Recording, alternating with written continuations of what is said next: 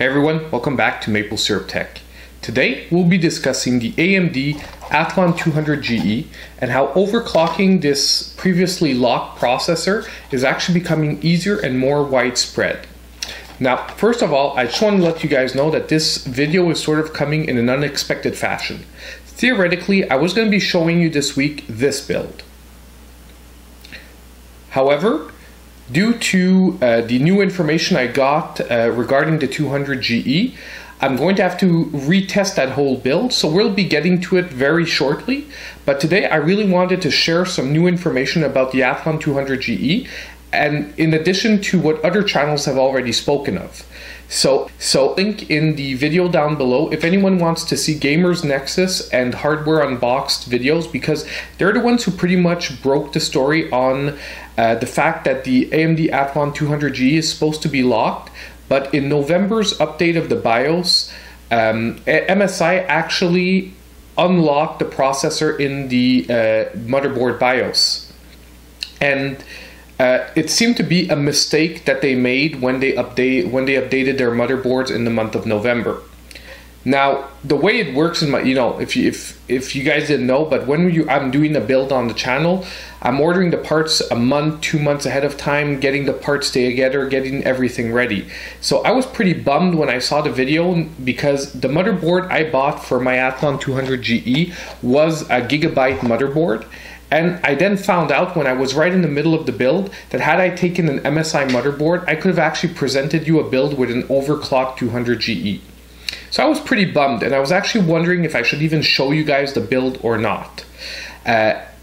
Anyway, long story short, I decided to go forward with the build anyway. And to my great surprise, last week when I was pretty much ready to finalize the last elements and I had tested the system and everything, Gigabyte came out with a BIOS update on December 6th for my motherboard more specifically. And in this update, it specifically said that it increased compatibility for the AMD ATHLON 200GE. So I decided, you know what, let's take a shot. Who knows, maybe they made the same mistake MSI did and the ATHLON is going to be overclockable now. I updated the BIOS, and to my huge surprise, in the BIOS now you can actually overclock the AMD ATHLON 200GE.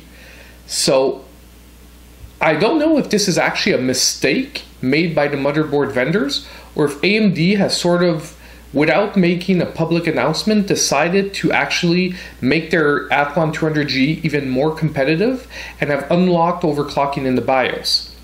If you try to overclock it using AMD's software, by the way, this chip still says it's locked.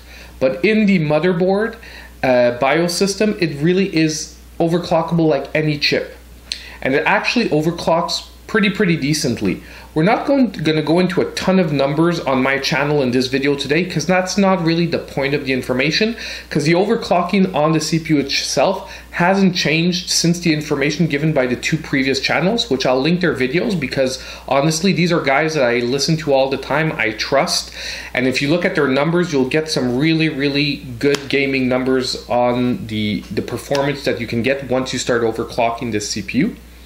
I more want to share with you guys that, hey, if you're rocking a Gigabyte motherboard, you can overclock this CPU as well. You just have to go get the latest BIOS that was released in December, which is AGSA code 1.0.0.6, and you'll actually be able to overclock the CPU like you would any other unlocked CPU. And it actually overclocks pretty easily. I was able to get mine up to 3.8 gigahertz off of auto voltage, so without pushing any extra voltage at all. You just set the dial to 3.8 and I was stable running IDA 64 for at least 6 hours, no problem.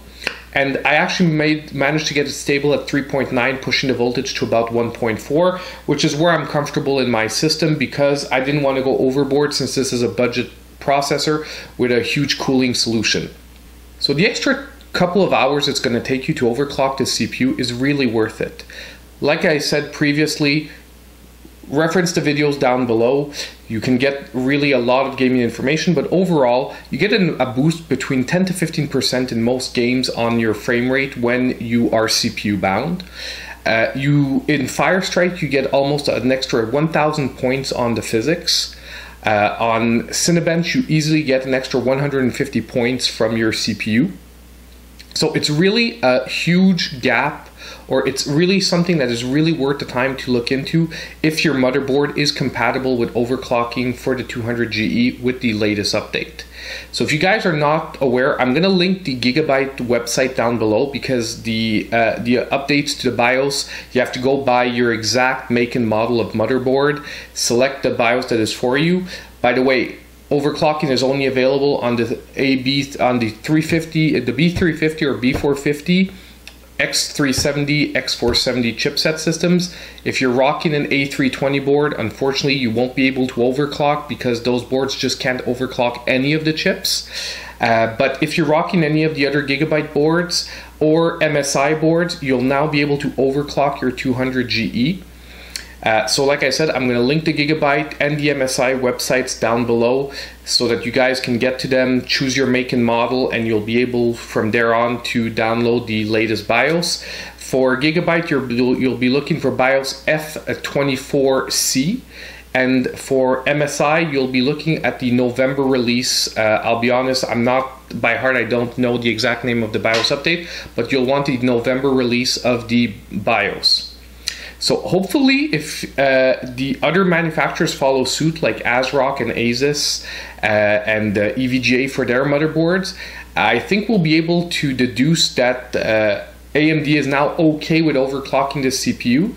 And honestly, when they released it and they decided to lock it, I was a little bit surprised to begin with, because the whole shtick of AMD since the beginning was really to offer all their CPUs overclockable, best price for performance, and then they release a locked CPU, and a locked CPU that is really only artificially locked, like as you can see, because the BIOS just unlocks, like a simple update into the BIOS, and the CPU becomes overclockable.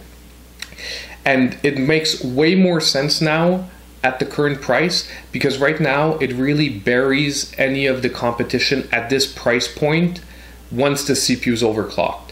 Before, it was sort of up in the air between the low-end Intel parts and the AMD 200GE, because the Intel parts right now, because of demand, supply, are more expensive, but they were giving you generally better performance by about 10 to 20% in most games.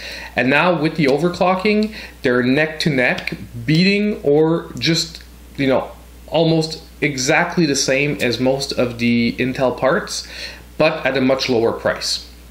So if you guys didn't know that this was now available, I hope this information will be useful to you. Likes and subscribes are always really important for the channel. Please visit the links down below to those two other channels. I'm not affiliated with them in any way. I don't know them personally, but those guys do great work and they really offer, great information. So do visit their channels, get the information, look at the numbers. You'll see that it is really worth your time. And hopefully the information I'm adding, that, it's no longer just MSI and Gigabyte, will be useful to you guys out there. And I'll keep my eyes open, like I said, for the other manufacturers, because if I see it come along, I will be testing it out, seeing if it becomes available with the others, because I do have Asus and ASRock motherboards. I tested the latest BIOSes, still not available, but I'll keep my eyes out. So once again, likes and subscribes. Don't forget, please help the channel out. We're getting to that 1,000 subscribers. We're not far. Faster we get there, more content I'll get. And I'll be presenting you guys that build that I talked about earlier in the video, probably in the next week, once I have time to retest it with the new overclocked settings. And I'll see you guys in my next video.